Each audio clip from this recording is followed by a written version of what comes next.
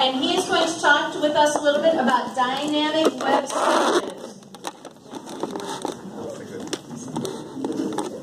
All right, so have you heard of Geometry Sketchpad?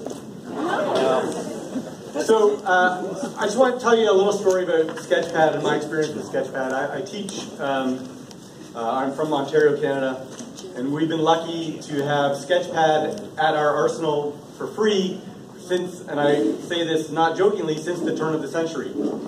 And even more recently, in the last decade, students have take-home rates for it. And so I lobbied very heavily to have a computer-based classroom for math class because we had this and other software.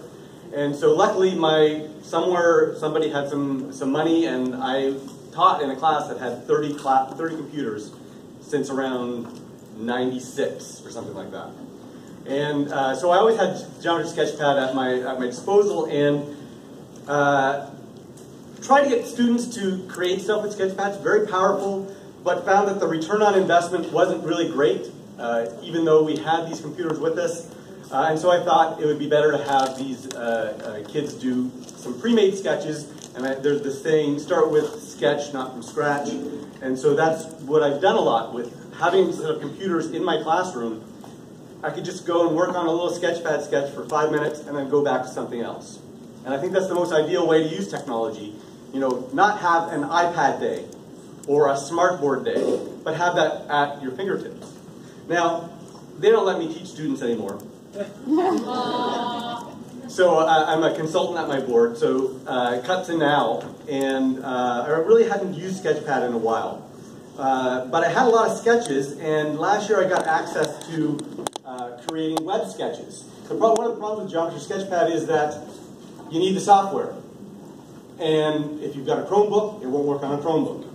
And our board is a Google Apps board now. I encourage you while I'm talking, because this is going to be probably boring, head over to that blog, my blog there, and hit on the dynamic web sketches to do a little exploring. I'll show you some stuff in a second.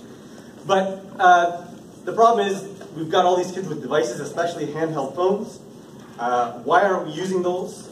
And so with the advent of getting access to Web Sketch, now you don't need any software. All these dynamic sketches can be available to anyone on any device at any time. And so I just want to show you a few of the ones that I'm working on or have worked on. So if you go to that blog, I'm going to actually drop this down so you can see that. Does that work? Oh, that's going to work. We'll see. And you go to the Dynamic Web Sketches tab. Are all of the sketches that I've made that I think are useful. And I try to make these so that they're relatively short. They're not meant to be half-hour things. They're meant to be 5, 10-minute activities. And specifically, I've been working on a lot with practicing skills. So, for example, one of the ones that I most recently did is just on estimating the size of angles. I found that I was going from classroom to classroom. Kids had trouble deciding how big an angle was, and so I created this sketch. For example, it says estimate 60 degrees. You drag this out, make your estimate, and you check your estimate. It shows you the answer, and you're acceptable if you're within 5 degrees. And then it says try another one. It gives you a new angle, and you can hit try another one as many times as you'd like, and you can check your answer manually. Something for kids to practice there. And then they can check between angles less than 180 or 360, so you get a different constraint along the way, so 70 degrees along the way. And then I saw, again with angles, measuring angles was a problem. And I can't be at every kid's desk to help them, and so I created this sketch to help kids measure angles. And again, it generates an angle, you measure it, you type the angle in, and then in this case, if you are, what is that? It's like about 45. If you're within 1 degree, you're considered correct. And then you hit try again, and it generates a new angle, and you can measure as many as you like. Same with, I want kids to be numerically proficient. I like them to know about their perfect squares, and so this is the perfect square guesser. So Whereas estimate where root of 49 is, they drag their line, show the answer, and they can try another one. The first set is all perfect squares up to under 100, and then under 500, and then square roots, so they're actually estimating values there. And so you want to estimate the square root of 85, drag it to a little bit more than 9, show your answer, and then you can try another one. Like this one, I like proportional reasoning. Guess where 32% is, show your answer, try another one. Gives you a different size bar, different percentage. And if you want a hint, it'll show you increments of 10%. And then, again, show your answer. You get an infinite number of little practice things. This is not meant to be something a kid uses for a half hour.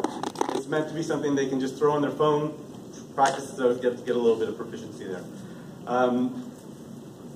I've been using these equation strips a lot, and so this is not so much for students, this one is for teachers.